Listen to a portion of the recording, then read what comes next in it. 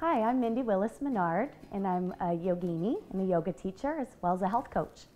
So I'm here today at the Tiny Devotions headquarters to help you choose a mala. So for me, choosing a mala is based on my intuition. It's from a gut feeling, and I'm naturally drawn to some of the stones.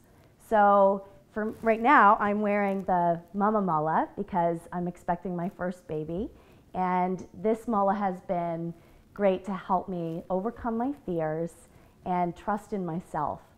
So at this time in my life, I really need a little extra love and support, and I'm also extremely grateful for being a mama.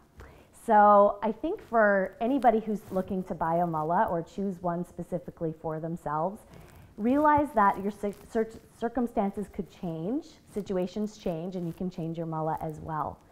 So I have a few different ones, and depending on how I'm feeling, I can wear one that helps me to get very clear and grounded, or I can wear this one that really reminds me about my position in my life right now.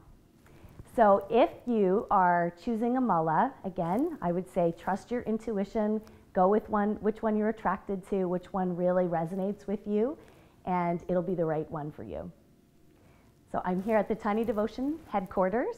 Thank you, and please feel free to leave some comments below, and have a wonderful day.